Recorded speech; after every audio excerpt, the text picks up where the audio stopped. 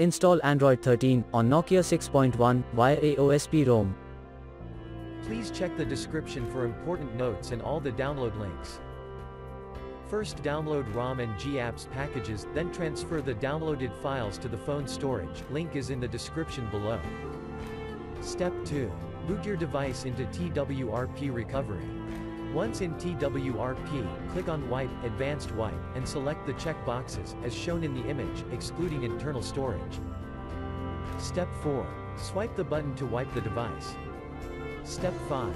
Go back to the recovery main screen, and tap on the Install button. Step 6. Navigate to the storage, and select the ROM zip file. Step 7.